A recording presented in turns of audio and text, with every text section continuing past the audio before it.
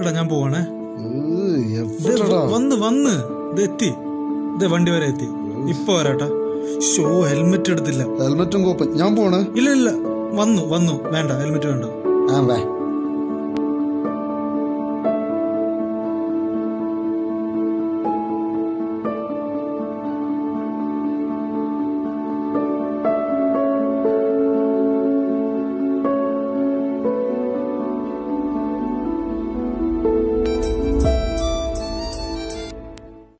എന്താടാ? എടാ അവരുടെ ആക്സിഡന്റ് പറ്റി. ഓവർ സ്പീഡായിരുന്നടാ. തല റോട്ടും മേലടിച്ചതാ. പോരാത്തതിന് അവൻ ഹെൽമെറ്റ് ധരിച്ചില്ലായിരുന്നു.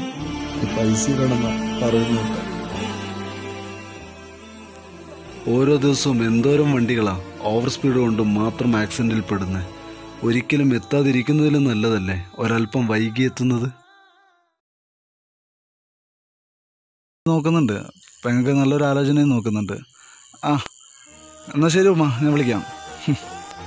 ഇന്നത്തെ ചെറുപ്പക്കാർ ഏറ്റവും കൂടുതൽ നേരിടുന്നൊരു പ്രശ്നമാണിത്. അവർക്ക് പറ്റുന്നതല്ലേ ചെയ്യാൻ പറ്റൂ. പുറമെ ചിരിക്കുന്ന ഓരോ മുഖങ്ങൾക്കും ഉണ്ട് പറയാനൊരു കണ്ണീരിന്റെ കഥ.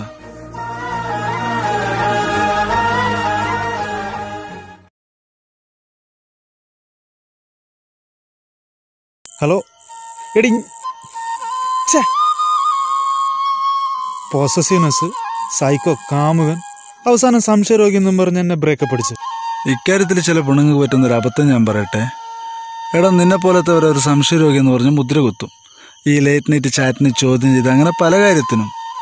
എന്നിട്ട് അവരെന്തിനു ഫ്രീ വിടുന്ന ചില ആളുകളെ പരിചയപ്പെടും. അവർ തമ്മിൽ പ്രേമത്തിലാവും. അവനവൾ എന്തിനു ഫ്രീ വിടുമ്പോൾ അവൾ അറിയുന്നില്ല അവൻ്റെയൊക്കെ മനസ്സിൽ ഒരു വില അവൾക്ക് കൊടുക്കുന്നില്ല എന്ന്. അവസാനം അവൻ്റെ ആവശ്യങ്ങളൊക്കെ കഴിഞ്ഞ് ഒഴിവാക്കി പോകുമ്പോൾ അവൾ ഇവനായിട്ട് നല്ല അടുപ്പത്തിലായിരിക്കും. താങ്ങാൻ പറ്റാത്തവരും ആത്മഹത്യക്ക് ശ്രമിക്കും.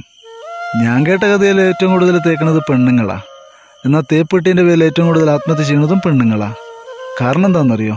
അവൾ തേക്കണത് ആരെയാണെന്നറിയോ? നിന്നെപ്പോലത്തവരെ. അവളെ തേക്കണത് ആരാന്നറിയോ? അവൾ എന്തിനും ഫ്രീ വിടുന്നവര്.